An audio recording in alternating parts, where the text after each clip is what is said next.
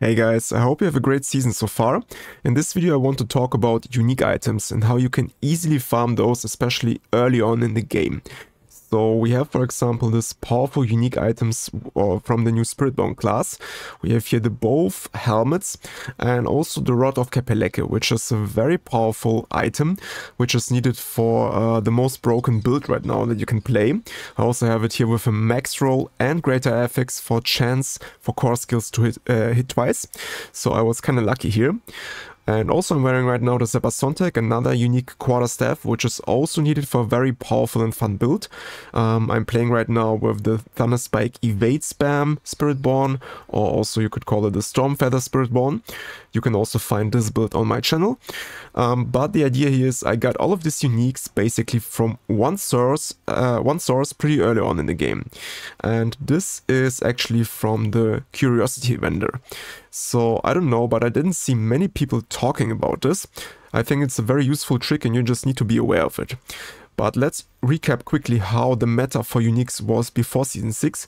So usually you would go farm those different bosses, and you can still do that as well. So you have, for example, the Grégoire boss, which you can find here below Cat Bardu. Then we have something like the Duriel boss, which you can find below Geakul, or we have Varshan, which is just next to the Tree of Whispers.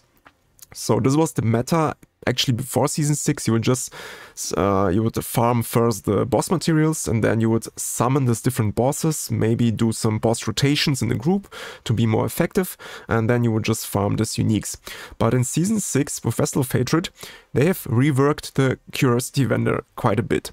So right now it is quite easy to also gamble some of these powerful uniques from the Curiosity vendor.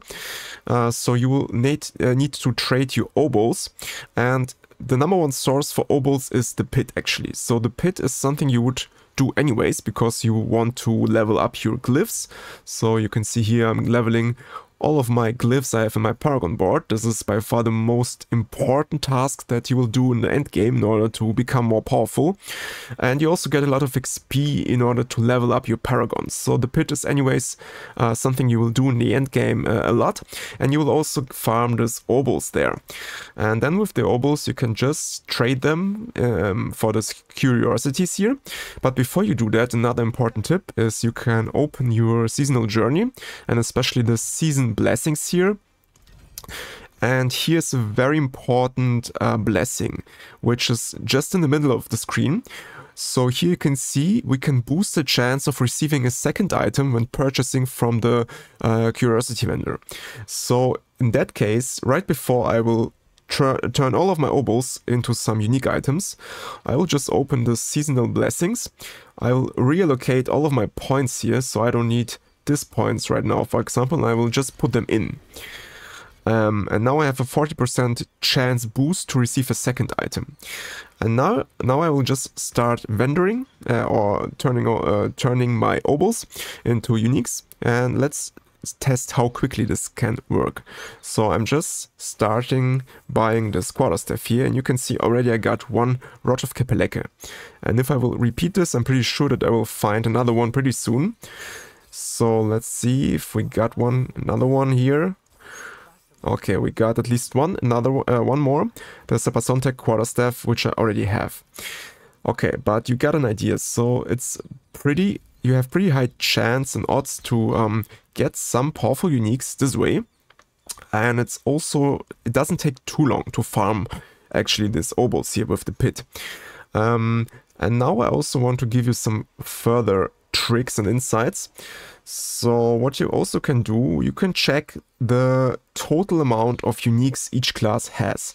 So for example, here we have the Spiritborn unique categories, and you can see the Spiritborn has, for example, only 3 unique weapons, and all of them are quarterstaffs.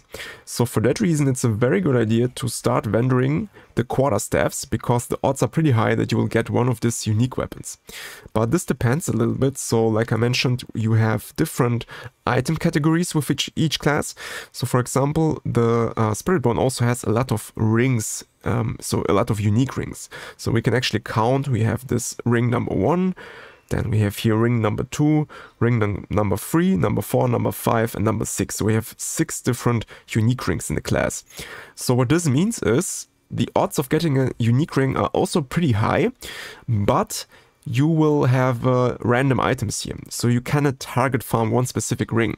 So I would say if you need one specific ring, so for example we have this ring of Midnight Sun, which is also very important for most Spiritborn builds, just because you will restore your vigor with this ring, then it's a bad idea to target farm this one. So for example, you can see here, you can find this ring at Grégoire, for example, and I'm pretty sure it also drops somewhere else, but especially Grégoire has a chance to drop this ring.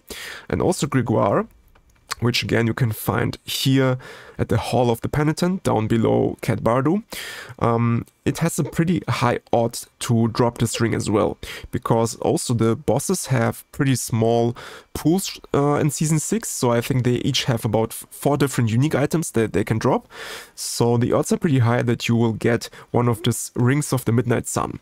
So I think for that reason it's a better idea to just farm some bosses. I think Living Steel is not too hard to get also, but something like this unique weapons with quarterstaffs, like I mentioned, this is a pretty good idea to use the Curiosity Vendor, just because you have a very small pool and it's very likely that you will get one of those. And the same goes to the helmets, unique helmets. So the Spiritborn class also has only 2 unique helmets, the Harmony of Ebewaka and the Loyalty's Mantle. So also these 2 are pretty easy to get with the vendor here, and it's a very great power boost in the early game. So if you can equip, for example, this Harmony of Ebewaka early on, then you will get a significant damage bonus to your character and you will just feel significant power increase early on. So this will just help you with your early torment tiers. So yeah, I think this is a pretty useful tip, just in case you weren't aware of it. That is a pretty good source right now to just gamble some unique items here. And yeah, I hope this one helped you, and I hope you will turn on in some other guides in the future. I will make a lot of spirit guides and rogue guides on this channel as usual. So yeah, thanks for watching guys, and have a nice day, and bye bye.